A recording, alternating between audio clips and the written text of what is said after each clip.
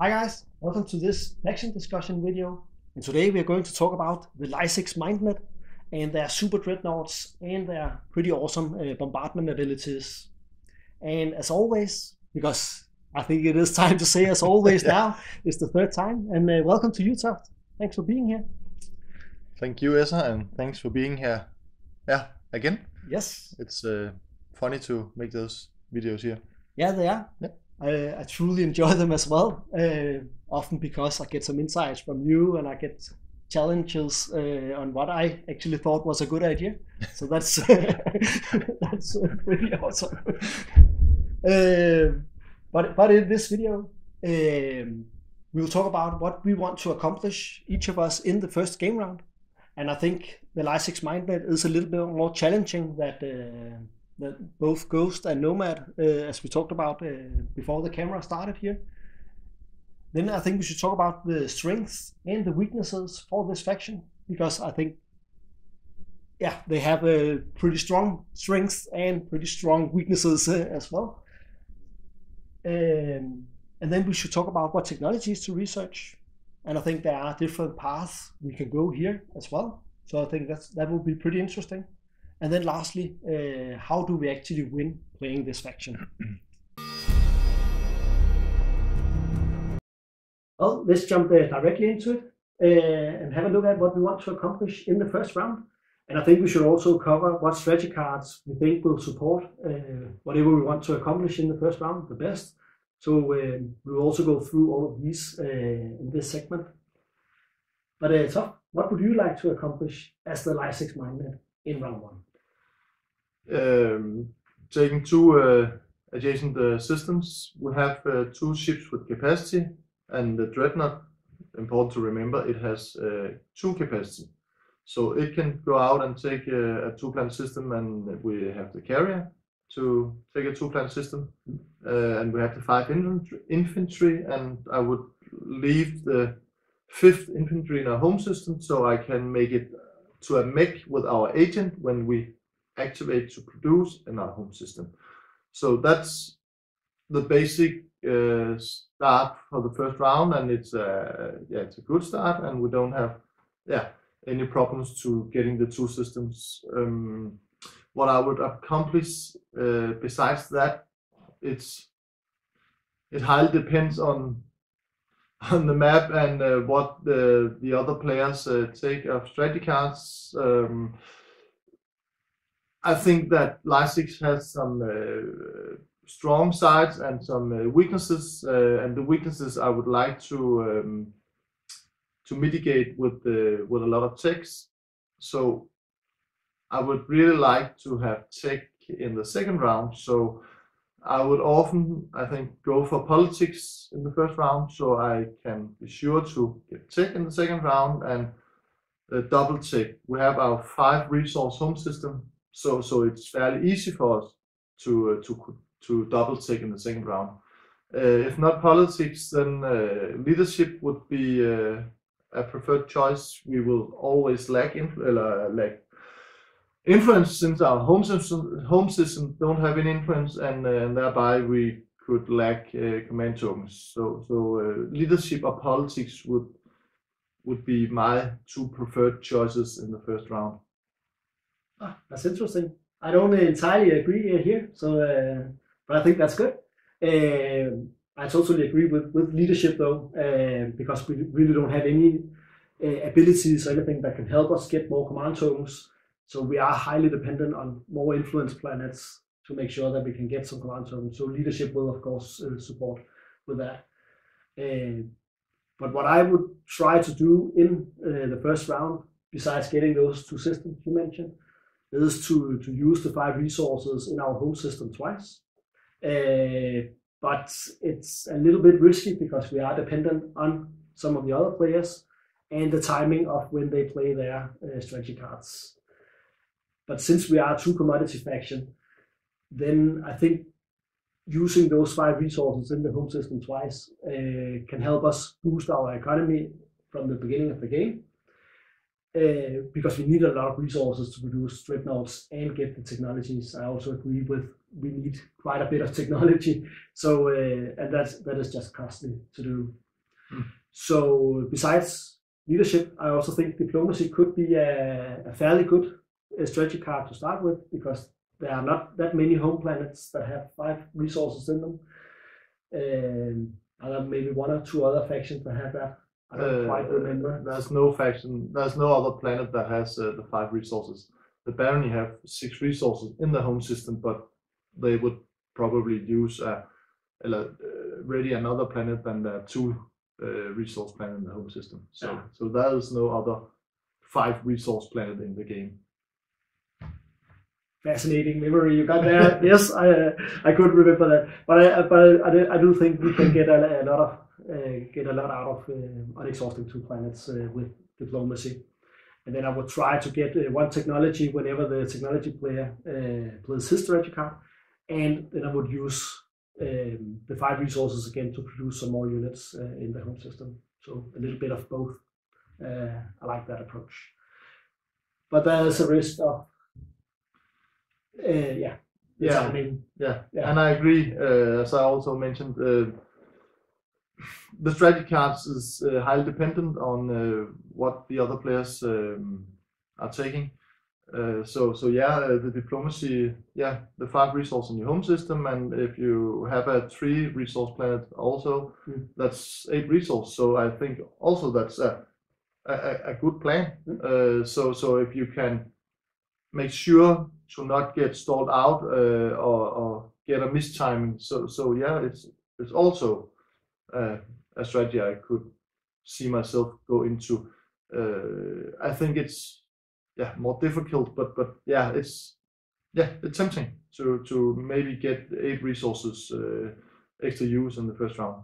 So absolutely. Yeah. So that was leadership, diplomacy, and politics. Yeah. What do you think of construction? No way. Nope. No. We can build 7 pieces of plastic in our home system, and that should be enough. We have other issues to tend to. So construction, not in the first round, not in the second, not in the entire game, except for public objectives that has something to do with structures. So I would not look in the construction way. No. Oh, and I saw a little hint about the assimilate faction ability, where we can replace structures, but I guess we will come back to that a little later in the video here. Trade. 2 commodity faction, and we have very little movement in round 1, with only a dreadnought and a carrier that can move 1 system. So we will have to convince other players to come to us. And then we are 2 commodity faction. I don't think it's a good choice. That would be a backup plan if kind of a strategy card choice in my opinion. Yeah. I agree. I don't think I would take trade in any round, except for a public objective that needs trade goods or something like that. So no, trade would not be a preferred choice. I think in any round, except for some public objectives that needs to have trade goods, and I think that we could get our trade goods in other ways, and we will come back to that later. Yeah, I agree. What do you think of warfare? No, that would also be down the list. We can get our standard 2 systems in the first round, and I think that's fine. I think some of the other strategy cards we have talked about, it's better for us, solve some bigger problems than the warfare and the third system. So no, not warfare. Not warfare. Well, warfare is our only choice to be able to reach Megaton Rex as the first one in round 2, so we can grab the system in front of our home system and then move our carrier or dreadnought to the system next to Megaton. And if we have the speaker token in the right position and we can get the right strategy card, would you ever consider trying to go for Megaton Rex as L1Z1X? No. That's the first one. No. No. What you said here, even if the speaker is right next to us, we can't be sure to get the low initiative number.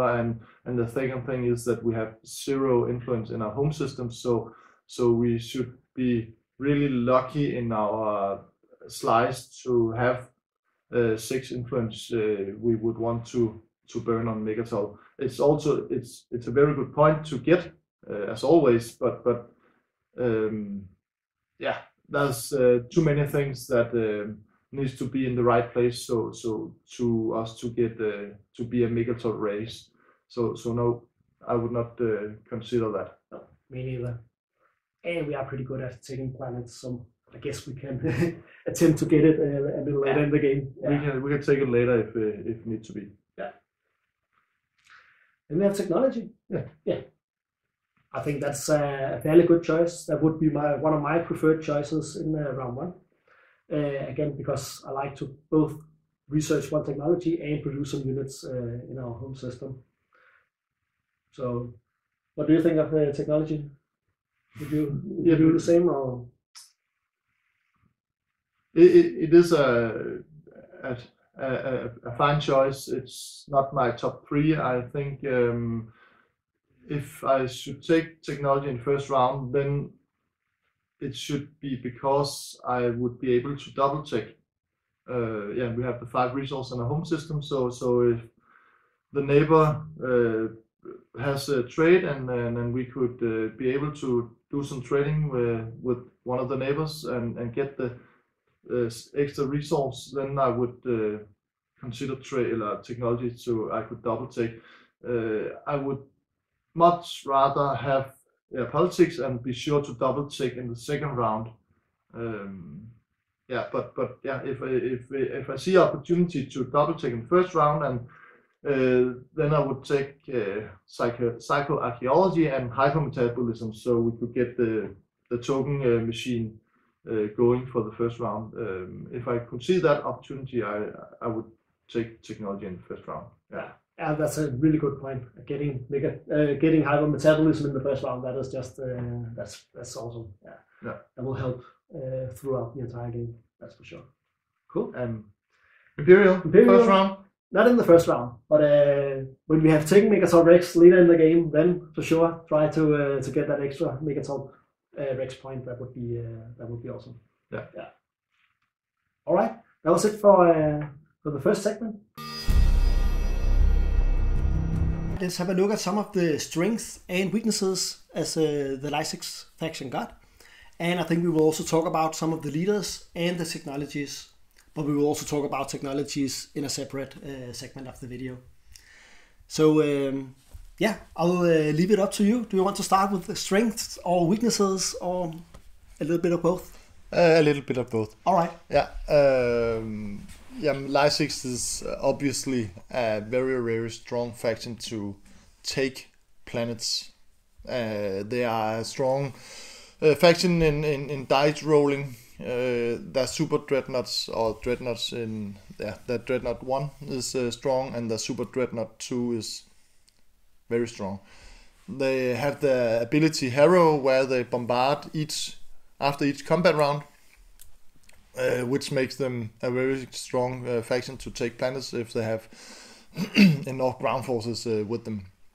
So that is their strength, absolute strength, and they have a lot of resources in the home system, so they can build en masse, so they have a lot of dice and they roll good.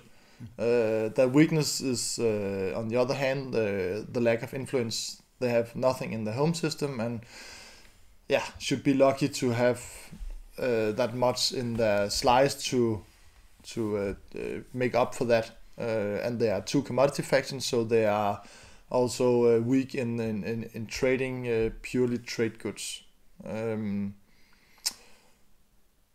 How to come around those weaknesses, I think would be to get hypermetabolism as quickly as possible. And I also think you should get psychoarchaeology. Those 2 goes well together. The psychoarchaeology will help you with the trade goods. If you have tech skips, then you can exhaust your planets to get a trade good. and that could give you some trade goods you can stack up if there comes a public objective with some trade goods. So in that way, it could be expensive for you to flip a 3 resource planet, but it's a sure way to get trade goods. And that could mitigate a little weakness there, and the hypermetabolism gives you that extra command token, so it can fill up a little hole there for the lack of influence. So I think that's strengths and weaknesses and how to come around them. Yeah. I actually agree so far. Yeah. But I would like to add the agent, which is it is. I think it is fairly good. I mean, you can get to replace 1 infantry with a mech every time you activate a system. But it's while you produce. You don't have to produce. Okay. No. You just need to activate a system, and then you can replace a mech. Oh. So you can also do it out in the slice. Even better. You're right. Yeah. And it's a good agent. It is a good agent, but the timing window annoys me a little bit, because I would really like for our infantry to fly out, especially in the first round where we get to explore planets, that we could actually replace our infantry when we put down an infantry on a hazardous planet, for instance, and then replace it with a mech, and then get the better exploration opportunities. I think it's a big limiting factor that you have to activate a system where your infantry is already in that system. That you don't get to move the units out and then do it.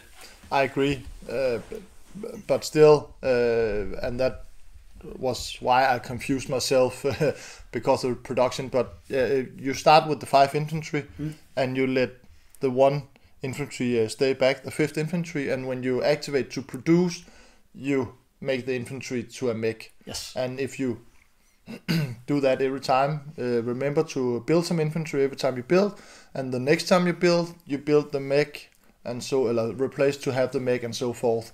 So yeah, you're right, it would be even better if we could get them out on the get-go, but if you will always produce in your home system and thereby get use of your agents. So I still think it's a good agent. It is still a good agent, yeah. I would just really wish it to be even better. Yeah. And I guess we can also sell its ability to another player and also help with maybe a trade good or something, so we could let some other player use. Yeah, of course. And do that. Yeah, I think that's important to have in mind. Yeah, it could be another way to get trade goods that you otherwise would lack. And and as we have talked about before, we don't usually take the trade strategy card. So yeah. Cool. I would also like to talk about the commander a little bit. So we need to have all 5 dreadnoughts out on the table, and then we get to bombard on planets that have PDSs on it. Yeah. Is that what do you think of that?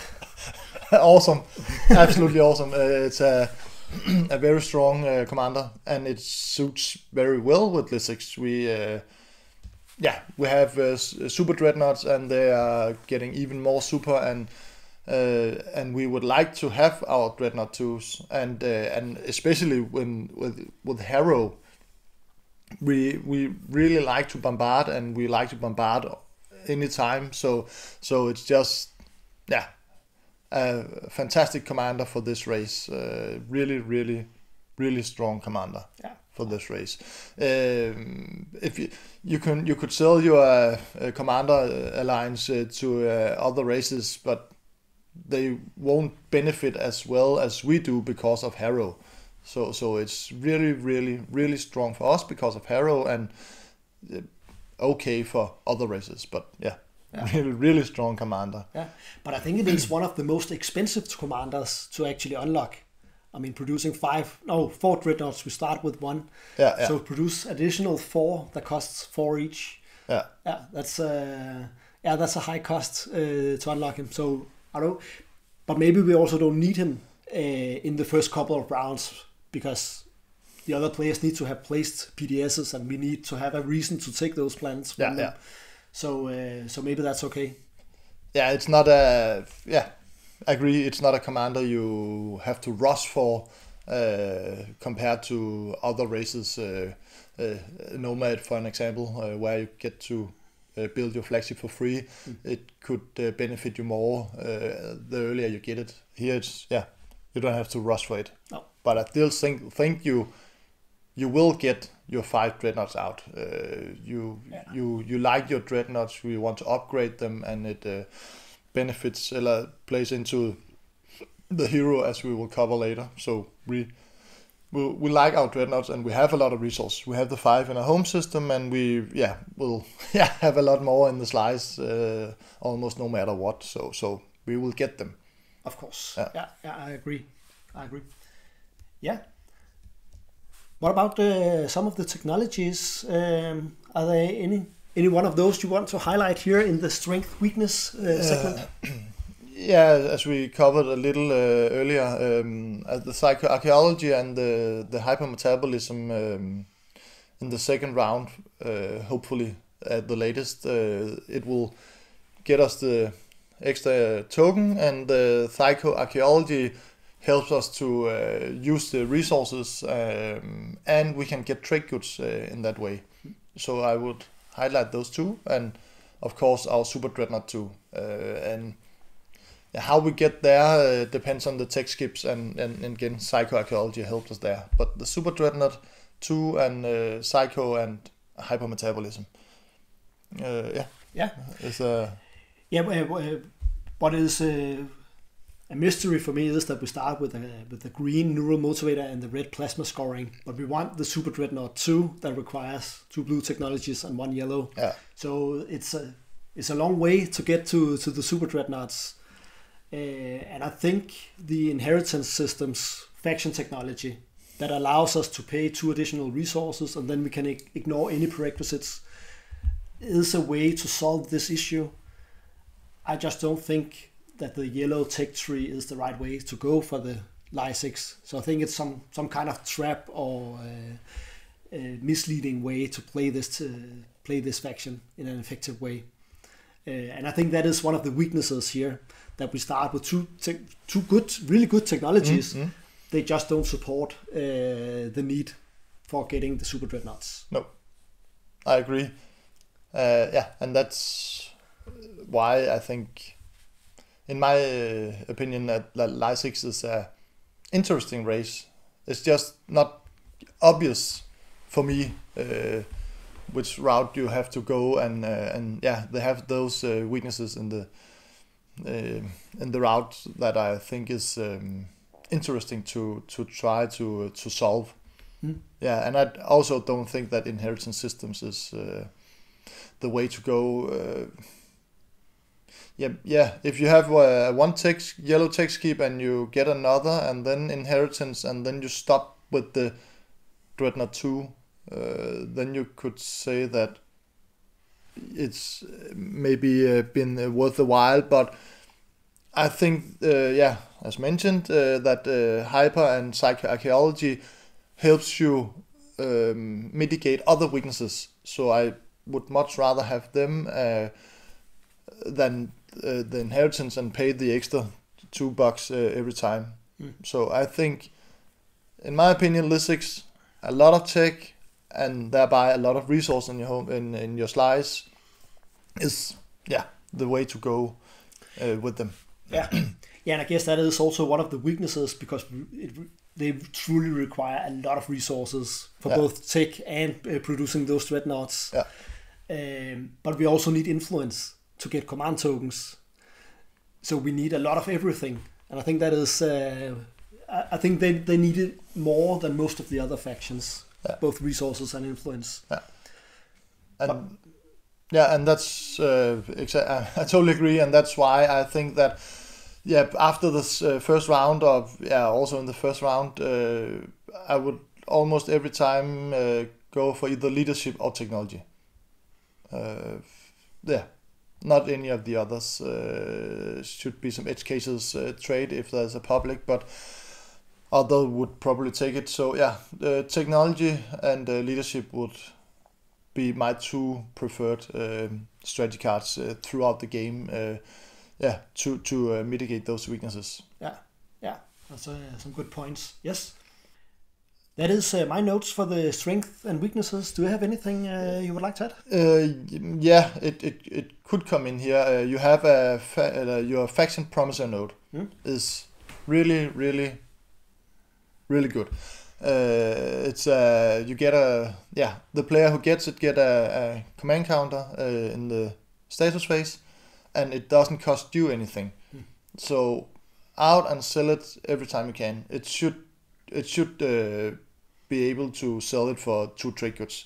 It's 3 influence if they have to buy it themselves. So sell it to whoever has trade goods, and that is also a way to get trade goods in on your sheet and keep them safe to a public. There's 4 publics where I need trade goods, the 5 trade goods and the 3 trade goods, 3 influence, 3 resources.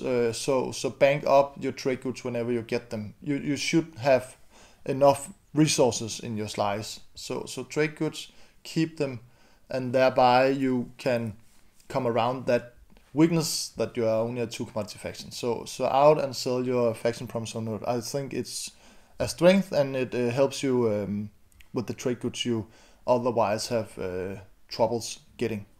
I think that's a really good point. Yes, that truly helps with the economy. Yeah. Keep them, save them. You should not build for them. No. Cool. All right, that was it for strengths and weaknesses.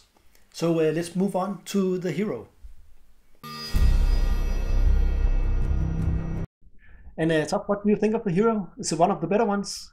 Yeah, it is one of the better ones, I think. You can move your flagship and your dreadnoughts to an empty system, and from there you can go out and terrorize the neighborhood. It's both a Kingslayer hero, and I think it can help you with the 2-pointer if it's control objective or something like that. So there's the 6s you're extremely good at taking and holding systems. So yeah, I think it's a really good hero, and you can move your dreadnought and your flagship, and in that sentence I also think that the flagship is also it's not the best flagship in the whole game, but it's a really good flagship. It rolls 2 and a 5, it's the best, and you have this built-in graviton laser systems in the flagship, so that's really good. And if you have it with your dreadnought, so a lot of hits on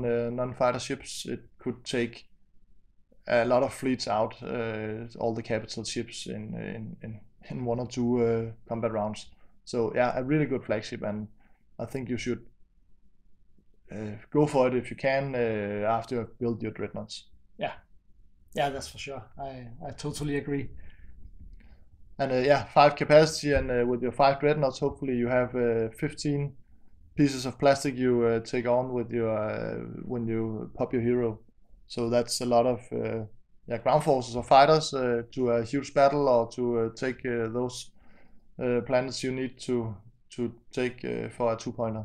So a strong hero, strong flagship. Yeah, and especially if you want to take someone else's home system, then I mean, getting that fleet directly, maybe adjacent to that system, then I don't think there are any other factions that are as good as taking a home system if they need to do that. No, a lot of ground forces and some fighters to win the space combat, and then just you need your ground forces to survive some rounds, and then you just harrow, bombard. So yeah, a really a scary fleet to be next to when the hero pops. Yeah, and you don't know where it pops. Where the fleet arrives. I mean, all the empty systems, all systems without enemy units and enemy ships in them are open, so you can just go there without any movement restrictions. Yeah, so that's pretty awesome. Yeah. All right, let's move on to what technologies to research, and I'm really looking forward to this segment here because there are so many ways we can go. And would you like to go ahead and share yours, and then I will come back to my path afterwards. Yeah. And let's see if they are the same. Yeah, we haven't coordinated or talked about this, so there could be some surprises for us as well. So that's awesome.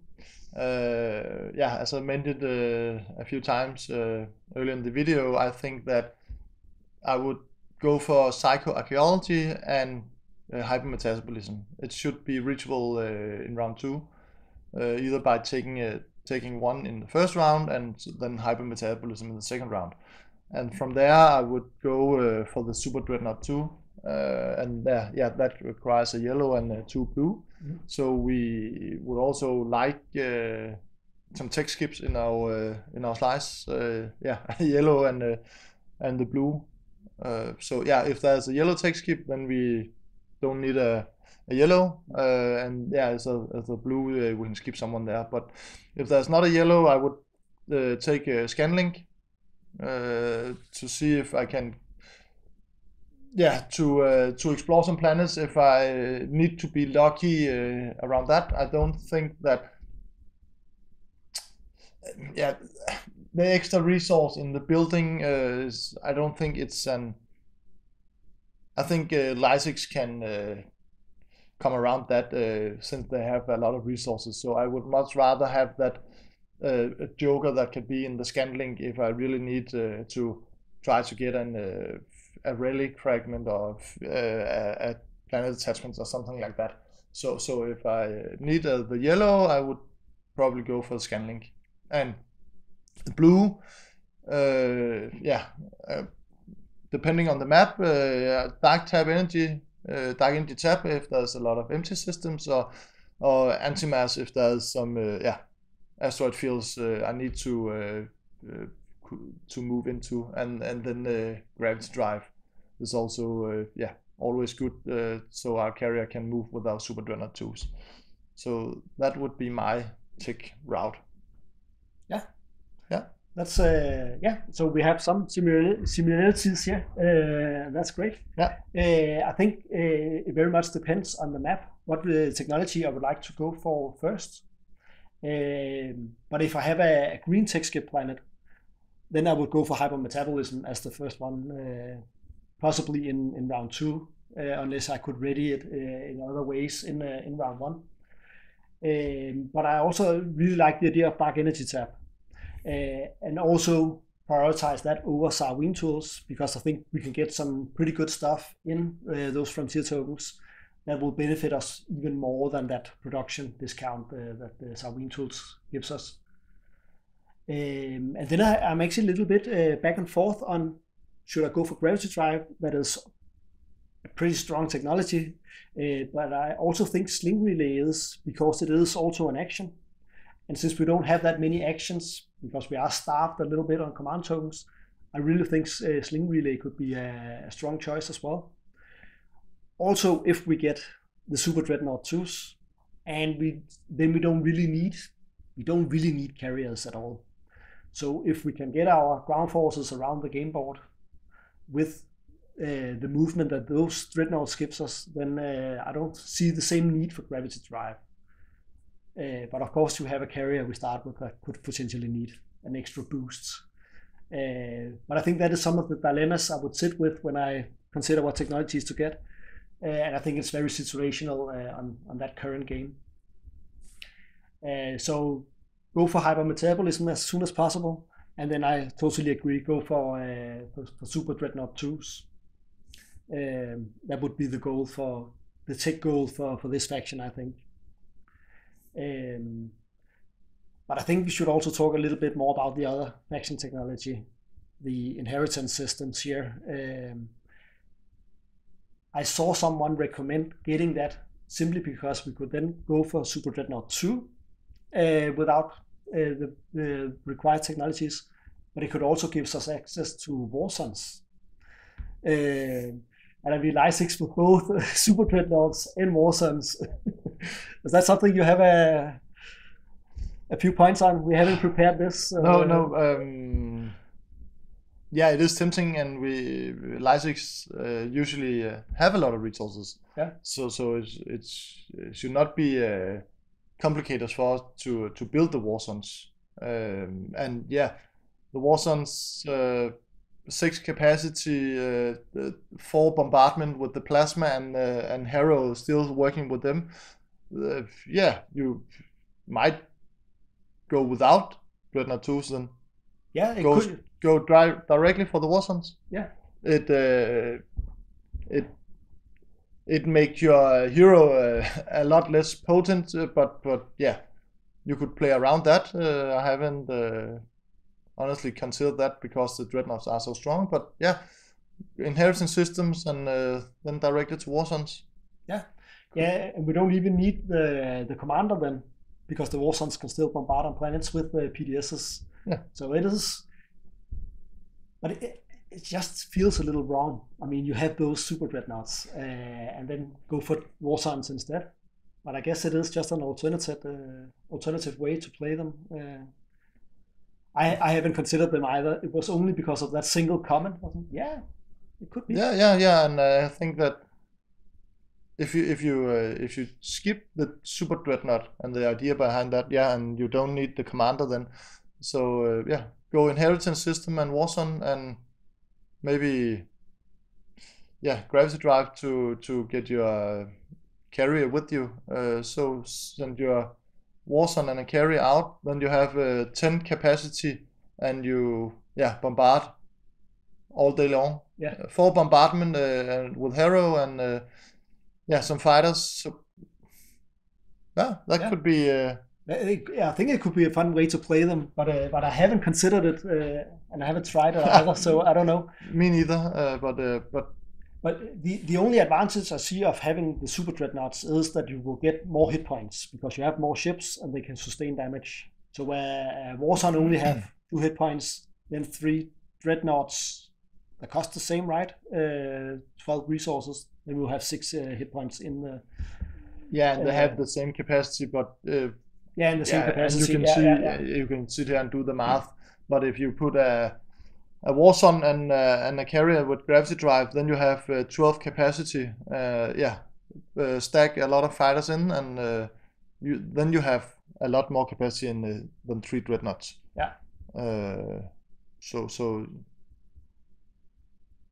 Interesting. I think it could be worth a try at least. You need to have I think the yellow tech skip would be good here. Psycho, the yellow tech skip, then inheritance systems after hyper. I think you should.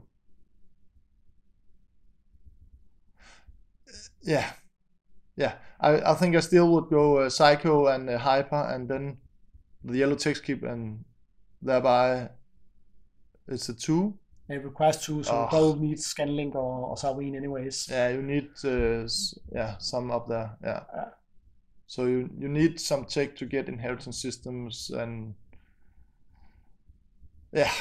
but it could be fun. Skip the dreadnoughts and then go Warsons. I think it will surprise most of the other players. But speaking of unit upgrades, we are also pretty close to getting Cruiser 2. We have the green and the red technology, so we just need a yellow for the Cruiser 2. And that could also help a little bit with some cheaper units, and not if we're going into Warsons, I think. No. But, and you have the yellow either way to get the dreadnoughts. So you should be able to take for Cruiser 2. But it's still cheap, and I don't think you need the. No. I was just thinking, as the extra capacity, you just have capacity 1, right? And then you have the dreadnoughts with capacity 2. Then we almost make up for carriers here. Yeah, I would take the carrier with gravity drive along. Then you have, or if I should have some capacity there, then I would upgrade the carrier. If it's the 2 unit upgrade, then I would upgrade the carrier and have even more capacity, I think.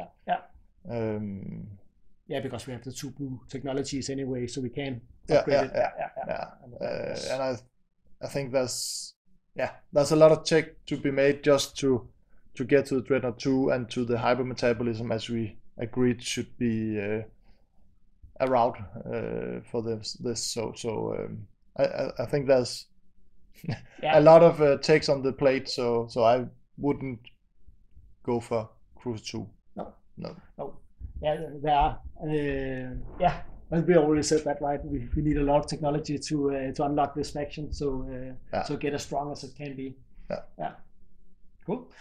Anything else to add about the technology? I just have to say it as in the start, you wanted to skip psychoarchaeology if you could. Yeah.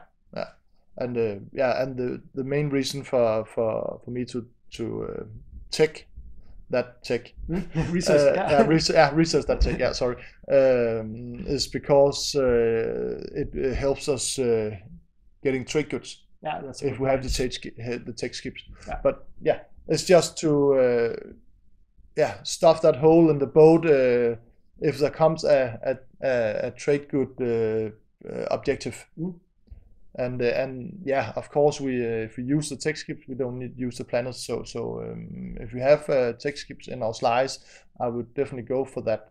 Just to use the planet's resources and the tech skips, and also be able to get trade goods. If there's the 10 trade goods comes out, then no one would trade with you. No. Any races. And if you have this, you can bank a trade goods every round, and you cannot be held out of the 10 trade goods if you have this. So you could make some trade goods every round and stack them up. Otherwise you wouldn't get close to them. Not as Nomad, for an example, that can get a lot of trade goods without trading. Yeah. Or Hakan. You can always not trade with Hakan, but everyone has a price. Yeah. So psychoarchaeology is for the possibility of getting trade goods. Yeah. That's the main reason why I should recommend that. Yeah. Well, I think that's a really good reason to think ahead and get ready for a potential spend objective a lot later in the game. That's a good point. Yeah. Cool. I think that was it for technology. Yeah. So let's get into how to win with this faction. And what would your overall strategy be so we can win? Get to 10 point first. As we have mentioned before, Lysix is really good at combat and controlling objectives, taking planets, stand in the interest systems or something like that, because they have a good fleet and they have the resources to build a mighty fleet. So all those objectives is not a problem for them. The spend objectives is an Achilles heel for the Lysix, I think, and some of that we try to mitigate with, in my opinion, the psychoarchaeology, where you can bank up some trade goods on your own, and with the hypermetabolism you get that extra command counter. So you could be able to spend the 3 command tokens, because you get 3, and then you just have a lousy round, but then you would be able to score that objective. The influence objective is also not really good for Lysix, but there you could also use your trade goods. Yeah. So I really think you should psychoarchaeology again to get the trade goods that can help you score the influence and trade good objectives. So in general, the spend objectives is not Lysix. That's Lysix's biggest weakness, I think, and we try to come around them with the hypermetabolism and with the psychoarchaeology, and by selling your faction promissory note a lot for trade goods. Then you can be in the game for those objectives, and all the other objectives I think you are a top contender to accomplish. And the assimilate faction ability, where you get to replace PDSs and space docks when you take control over planets owned by another player, is really good if there's structure objectives.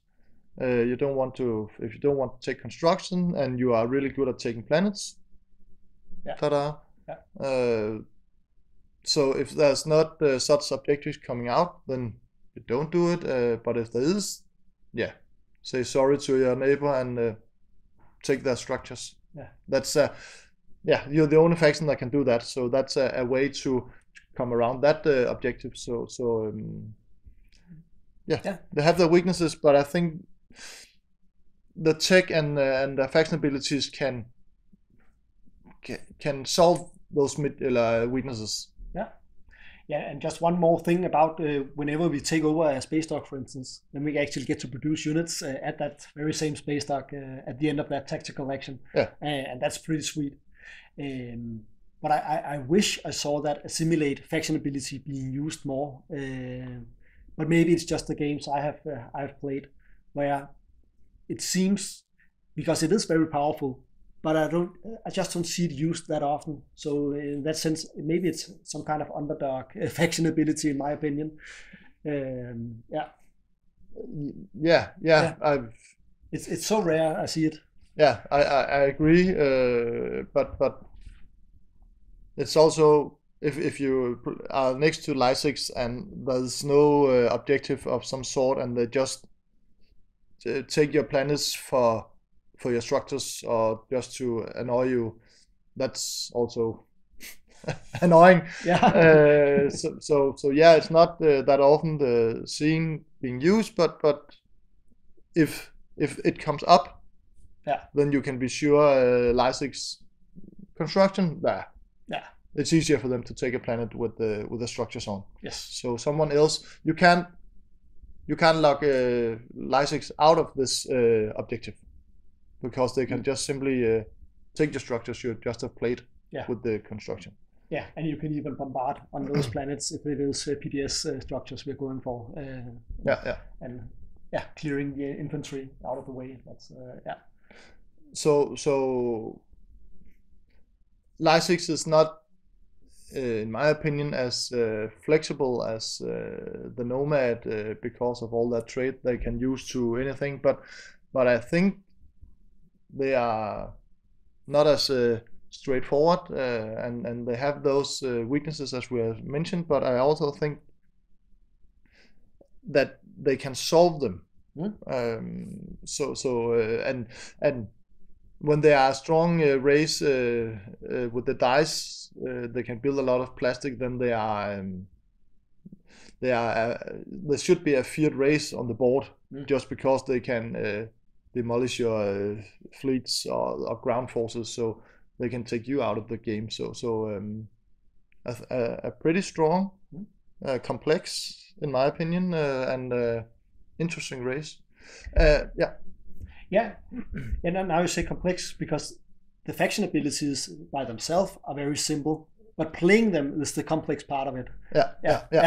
That's I really like that, because when I walked through all of the things they could, wasn't easy. Okay, but how do I approach the first round and really get a good first round here? That was the complex part of it. Yeah. That was a funny little discovery there. The abilities is easy to understand, and I think easy to know how they work, but to get them working optimally, I think is the complex part. You should be able to score most secret objectives also. You are not a Megatol race, but you are, you have a strong fleet, you have a lot of fleet, so you should be able to get some Imperial points throughout the game.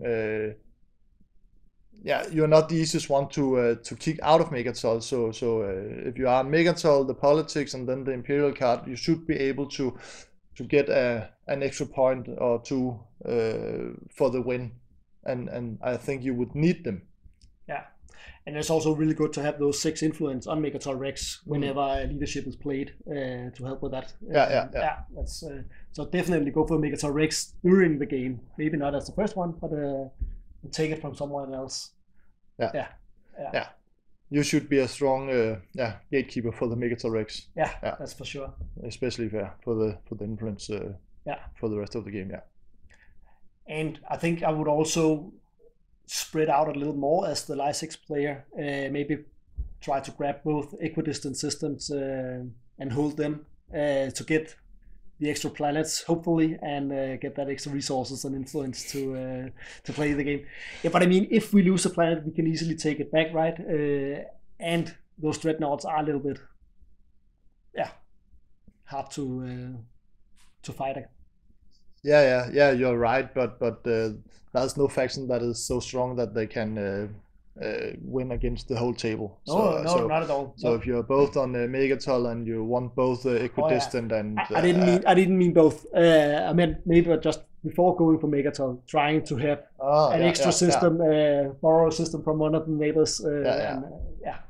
Yeah, I agree. Just good luck. Have the whole world is ours. Yeah. That's right. No. So you should be able to win with Lysics. It shouldn't. Yeah, they should be a strong contender for the win whenever you're playing them. I think. Maybe not the strongest faction, but they are up there. I think. Yeah, especially if the control objectives come out, and not the the spend objectives. Yeah. Yes. Anything else about how to win? No, me neither. I guess that was it for the discussion video. Thank you for being here, and thank you for watching, and I hope that I will see you in the next one.